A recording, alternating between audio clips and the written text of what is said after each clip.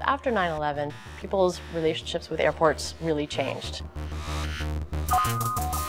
It's a very stressful environment, and people had to arrive at the airport a lot earlier to allow enough time for security. But once they passed through security, they actually had a lot of time on their hands as they're waiting for their flight. And airport art programs really recognized that was an opportunity to deliver a unique art experience. We try and find those spaces where people might be waiting at a gate or waiting near a security line, and really look at how art could transform those areas.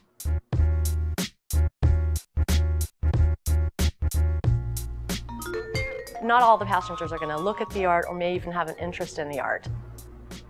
But our philosophy is that, even just having something in the background, something that might catch their eye, whether it's a color or a texture or something with movement, will still add something to the environment.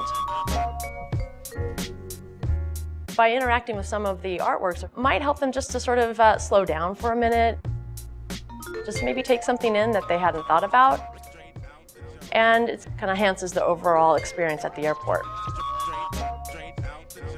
I think LAX has always had sort of an interesting design aesthetic to it, actually. You have the theme building. It's a very iconic piece of architecture right in the middle of the airport.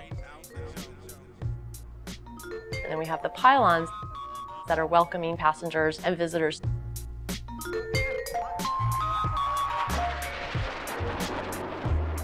As well as some of the historic mosaic murals you'll find in the tunnels.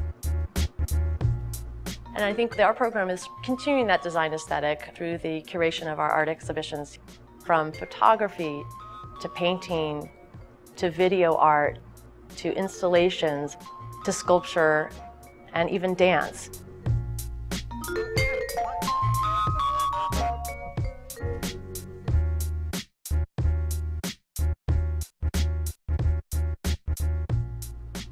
One of the artworks we get a lot of feedback from passengers is Joyce DeLaw's Elevate in Terminal 3, featuring these origami paper airplanes that's been imprinted with the words of the Geneva Conventions as well as the Universal Declaration of Human Rights. And I think the principles that are listed in those documents are really important to keep in mind, especially in an airport such as LAX. #LAX Poppies is located in our meet and greet area of Terminal 1, right next to baggage claim.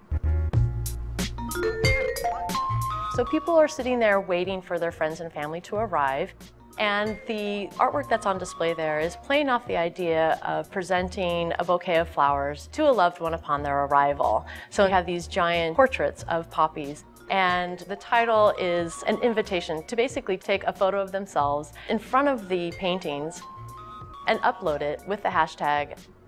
And so there's this other virtual exhibition taking place online as well. At LAX, we have a unique opportunity. We have over 50 million passengers on an annual basis, and we have 8 different terminals to show a wide variety of artworks. And I think it's very reflective of the creative community here in Los Angeles.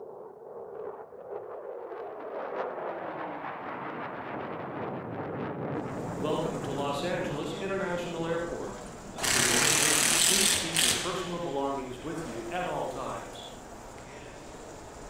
As a curator, I've worked in galleries, museums, but when I submit a proposal to do an installation at LAX, it's a very different space to handle in so many different ways. So it's very challenging, but also really exciting. When we were shown Terminal 3, it was this gargantuan white box.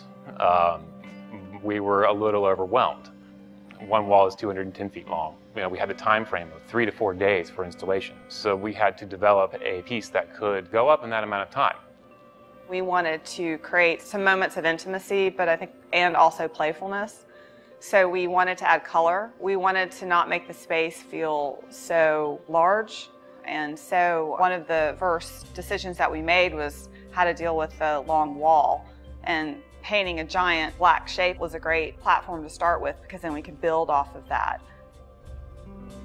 We're really excited about this particular installation because it's the first time Margaret and Jameson, a husband and wife, they're both artists, but they'd actually never exhibited their work together. We could see how it could be a really sort of intriguing show, and we could see where their artwork would have a dialogue if it was placed in the same space. So it'll be really interesting to watch this one unfold over the next week. They're the kind of artists who can handle this kind of a challenge, because I think not everybody can.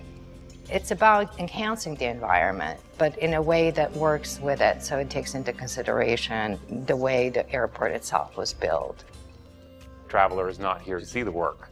That's not their impetus for being here. They're here as travelers. We tried to create more of an environmental installation. It allows the viewer to experience it through their periphery or at a glance, something that you experience as you walk through. I've been working with cut metal for the past couple years. The gates that I've been working with are ones that are found in my neighborhood in Highland Park. So I've been photographing the gates that I see every day, and they're pretty common throughout Southern California. And I'm going to play with the architecture of the space. So we're going to cut out areas where there are doorways into offices, and there's a defibrillator that we're going to cut the metal around. Margaret's pieces take something that we think of generally as a barrier. It's a gate, is a separation between two spaces, and she transforms it into these really wonderfully flowing, billowy environments and gives it a completely different meaning. A boundary is really an illusion, and you can pass through. And so we're literally taking it and twisting it and turning it. I think as people travel from one place to another, there's a change that happens in their lives, and I think that that's what happens in this installation. The space our work's installed in is a passageway, so as you're walking through it from one end to the other, it's like a beginning and an end.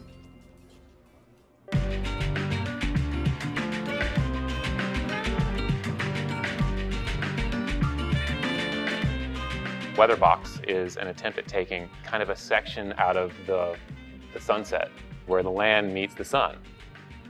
And we just take that little rectangle out and bring it to you. And it's a mashup of mine and Margaret's work. So doing a big public art piece at LAX is an opportunity to be seen by more people than we would ever have an opportunity to be seen by. It is exposure to the nth degree.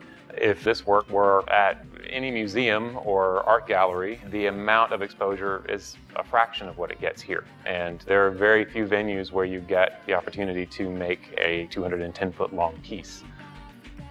One of the hallmarks of the Los Angeles art community is that it really welcomes experimentation. And I think our exhibition sites are almost like little laboratories.